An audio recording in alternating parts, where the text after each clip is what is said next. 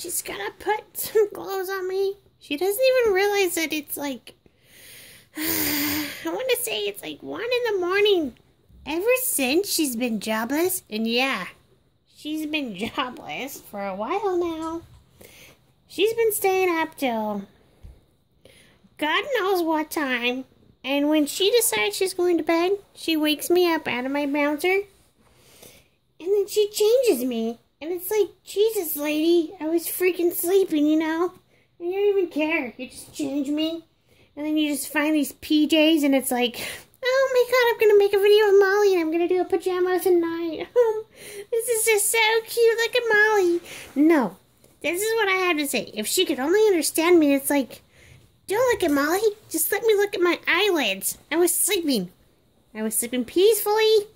And then you wake me up. You don't even gently wake me up. You just grab me and find some good lighting and you make a video of me. And it's like, look, lady, really, I know I'm cute. I mean, I get it, but gosh. And you see her just jerking on my face? She just, I mean, if I want to move my head, I'll move it myself. I don't need you moving it for me. I mean, you're just abusive. You have really big hands, lady, and you're not gentle at all. You just toss me around and, oh, I swear. They say the life of a reborn is really easy. Well, I beg to differ. You should try living with her. I mean, she just feeds me when she pleases. Never really feeds me.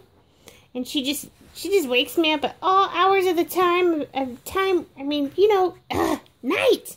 All hours of the night. To change me or make a video or something. She doesn't even care about how I feel. No, she just, you know, turns my neck this way and is like, oh, Molly, we'll take a photo for Instagram again because you're so cute, Molly. Yeah.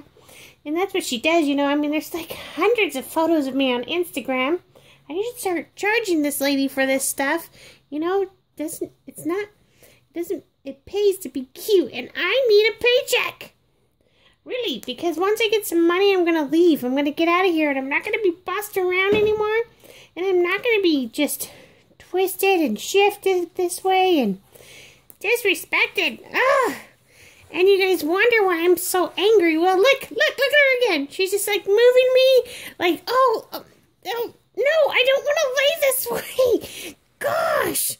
And I can't really roll myself because, you know, my mom doesn't know that I can move and talk and stuff. And I don't want to give it away because if I give it away, I'm going to lose all my reborn powers. But I mean, for crying out loud, I was comfortable in that position. You know, and sometimes she slaps a pacifier. I mean, I really don't like that because then I have a hard time talking with that thing in my mouth. And it's just like, Jesus, lady. I don't know. I mean, I just wanted to give you guys my thoughts on oh, look. She's moving me again. Oh, she obviously didn't like that position. And so now she's, oh, God, no, and here it is. Oh, God, thank God she took that off my mouth. I mean, freaking hey, man. Gosh, she didn't even realize I was talking. Oh, no, because what she hears is she just hears me crying, and that's what it... Ah, jeez! I can't take it no more. All right, well, that's just how I feel. Then if I don't get out of here, she's gonna put the pacifier in my mouth again, and that's just gonna be it. You know, I can't see anymore.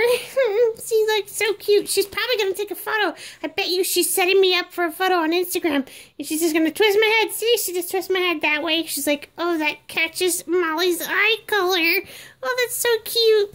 Anyways, I'm just so fed up with this stuff.